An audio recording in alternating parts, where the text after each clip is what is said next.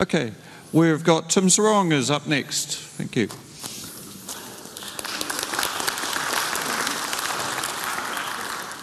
Thank you. As Simon said, my name's Tim, and I'm here to present to you a gentle introduction to Ceph. I'm probably contractually obligated to point out that if you would like a nice green SUSE-supported Ceph, the one you want is SUSE Enterprise Storage. And now that I've gotten that out of the way, once upon a time, hey. Okay. Seriously? Once upon a time, there was a free and open source distributed storage solution named Ceph. Ceph has been around for a while. The first stable release was in July 2012.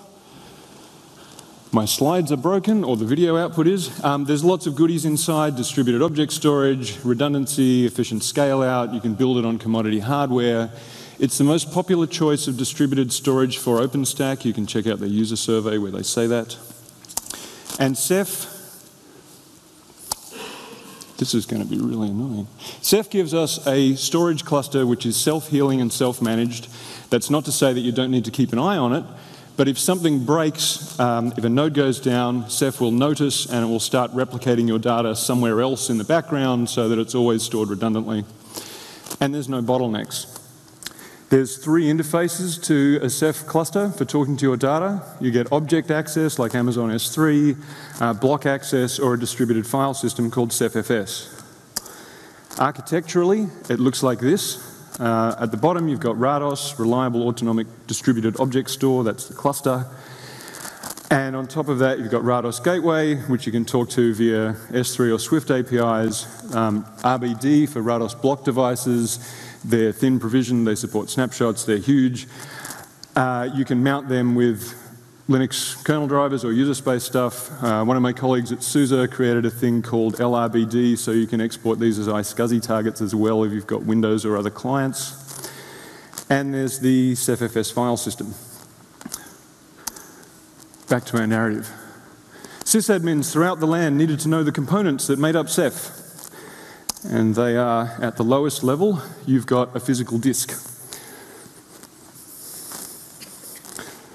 On top of that, there's a file system. You don't see inside that. It's managed by Ceph. On top of that, there's an object storage daemon, or OSD for short.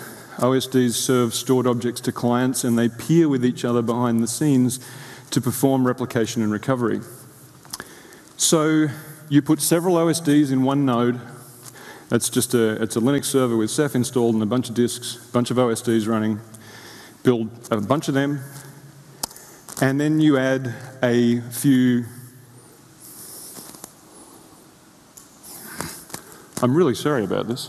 Then you add a few monitor nodes, or mons for short. Monitors are the brain cells of the cluster. They know who's in and who's out. They do membership. They have a consensus algorithm for distributed decision making. They don't serve stored objects to clients. They're the first point of contact for a client, but after that the clients talk directly to the OSDs. And you get a small Ceph cluster. If you've got 17 storage nodes and 3 monitor nodes, you get a 20-node cluster that fits really neatly on one slide. And you can write to it. Client writes from a client will go to one OSD, which will then propagate the replica to the other OSDs behind the scenes. The write won't complete until all the replicas are written. This is Ceph making sure that your data really is stored redundantly before you get a write acknowledgement. And of course you can read from the cluster, because a write-only cluster would be funny but useless. The clients can read from any OSD, so good aggregate throughput. Underlying this are 3 conceptual components: pools, placement groups, and crush. Pools are a logical container for storage objects. And they have a set of parameters. They have a name, which you care about. They have an ID that you don't care about, because that's internal to RADOS. They have certain settings, a number of replicas or erasure coding settings, which I'll talk about in a bit, a number of placement groups, crush rules, an owner, some other things. And within a pool, you can do certain things. You can create read and write objects. You can snapshot the pool, for example. Placement groups you don't talk to directly, but you care how many of them there are, because they're hash buckets, effectively, that help balance data across all the OSDs. It's too computationally intensive to maintain a mapping between every object and every OSD it might be on, so look up the object in the placement group tells you which OSDs it's on. Typically one placement group will span several OSDs, and one OSD typically serves many placement groups. This is a tunable. Read the documentation. You kind of want 50 to 100 per OSD. You can always increase this, you can't decrease it, so it's probably better to start with less than start with more. Crush, controlled replication under scalable hashing. The Mons maintain what's called the crush map, but the default crush map just says there's a bunch of nodes or hosts and all data shall be replicated such that it's on more than one host. But you can configure this to represent the physical topology of your data center. So you can say, here's my crush map, there's 2 rooms, there's rows in those rooms, racks in those rows, and so on. And you can configure your policy so that you've always got a replica in both rooms in case one of them catches fire and you've got your data. The clients understand crush, and this is the magic that removes bottlenecks, because once the clients have a copy of the crush map, they can figure out which OSDs to talk to, no bottlenecks.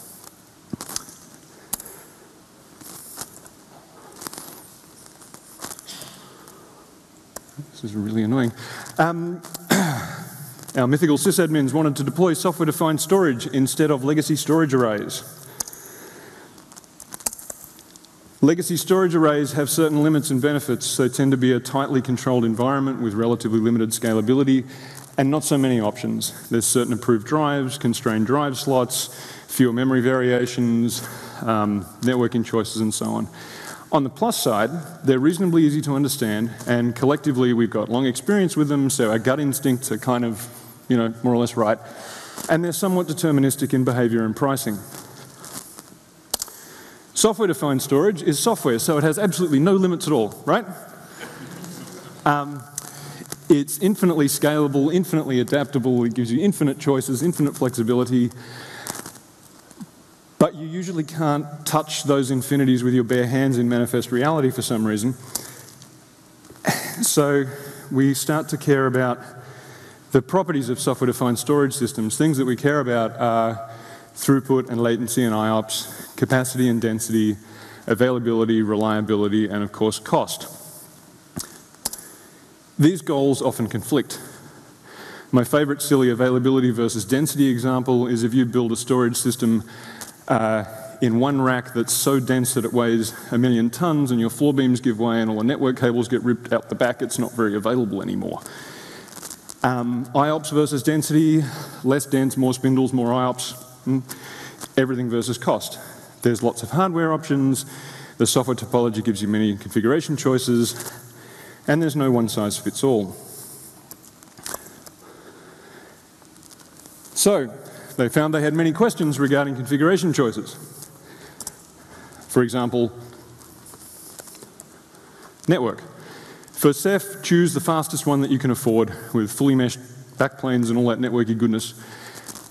Separate public and cluster networks, and you want your cluster network to have twice the public bandwidth, because your clients will speak to the cluster on the public network, and the cluster network is used for replication, background scrubs, peering, recovery, and so on.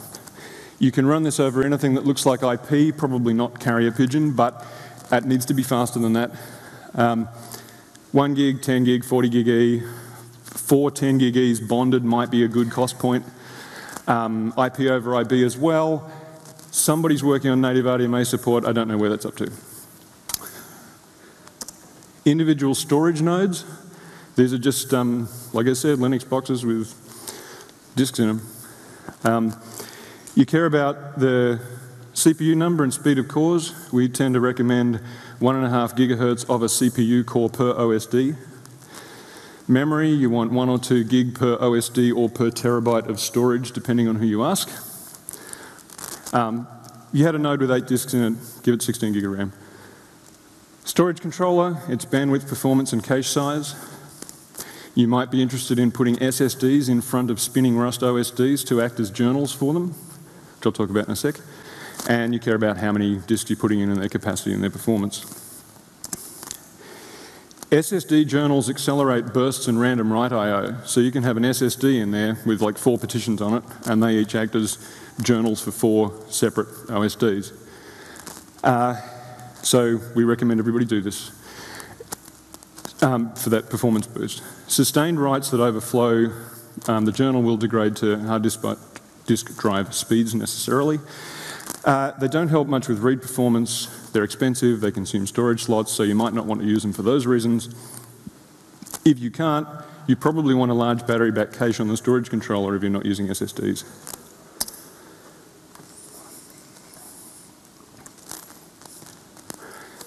Hard disk parameters. Capacity matters. The highest density is not necessarily the most cost-effective choice. The reliability advantage of enterprise drives is typically marginal compared to their cost because Ceph's replicating all your data anyway, so who cares if they break? You might like high RPM drives for increased IOPS and throughput, but then you've got more power consumption and cost, so another choice. In terms of redundancy, there's a couple of things you can do. You can use replication, which is basically like a RAID 1. You get a certain number of exact full-size copies of your data. This gives you, it's simple, it's fast, it gives you increased read performance through striping.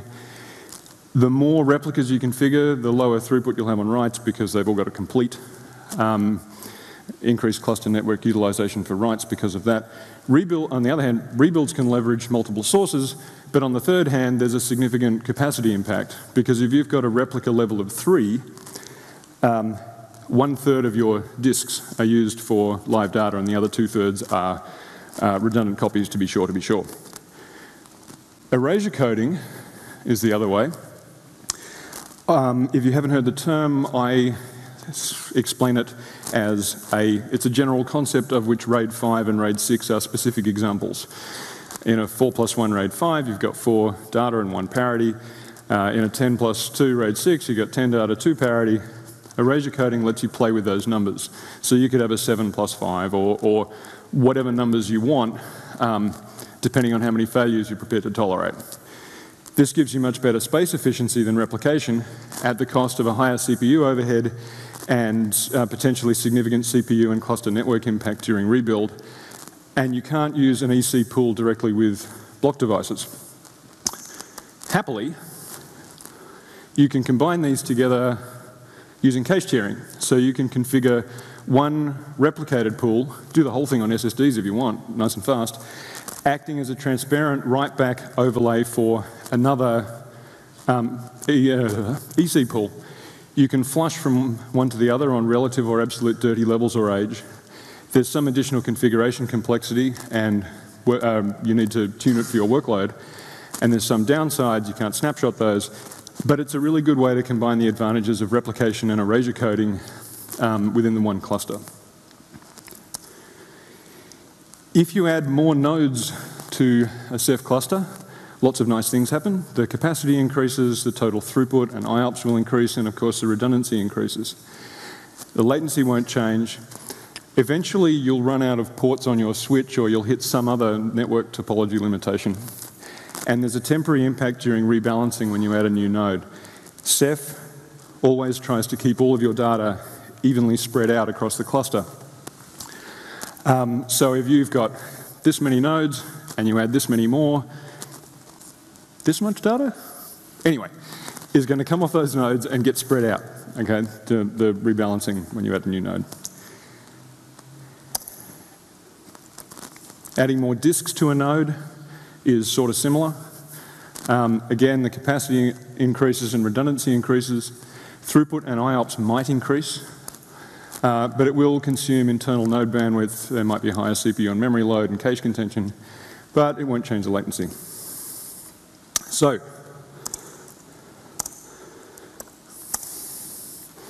please stop doing this. Yes.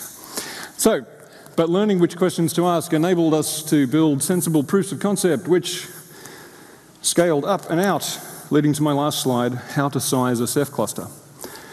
Understand your workload and then make a best guess based on the desirable properties of that workload, factors, space, how much you need physically and virtually, cost, etc. And then build a 10% pilot or proof of concept, optimally using loaner hardware from a friendly vendor who knows that you're going to buy more later if it all works. And then refine that until you get something like the performance that you're after, and then just scale it up, just add more nodes. Because most of the characteristics of Ceph will be retained or even improved at scale.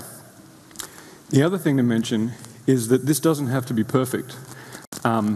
You can always evolve it later. You can wheel in newer, shinier, better nodes, shuffle the data off onto them, get rid of the crusty old nodes, and evolve from there.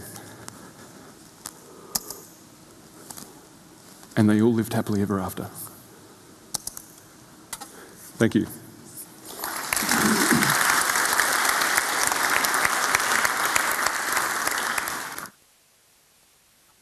Cool. Questions, anybody?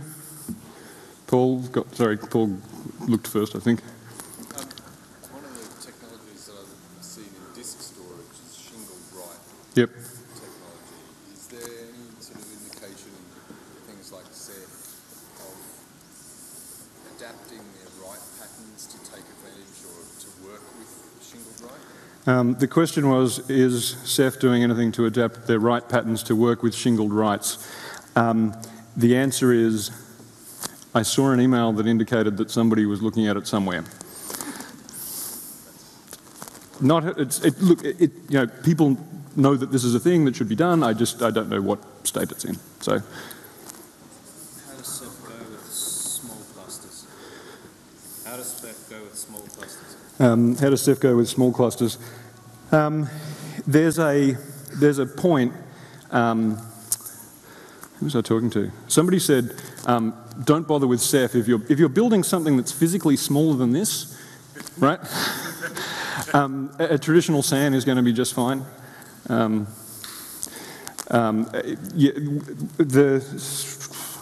The smallest thing that we're willing to support is like 4 or 5 nodes or something at SUSE to try to move people. Like, this is a hugely scalable thing, right? And it gets better the bigger you make it, effectively. Anybody else? Ooh, one more. One more. I know it's like an in-depth topic, but for example, the example you had before with 2 rooms, what's the failure scenario of losing those 2 rooms, losing a connection? If you've got 2 separate rooms and your cluster's split across them, what's the failure scenario of them losing a connection? You always have an odd number of mons so that they have quorum. So one of your 2 rooms is probably going to have 2 mons in it, and the other one's going to have 1 or 3 and 2 or whatever. So whichever one ends up with a quorum of mons is going to be the living one, if you like.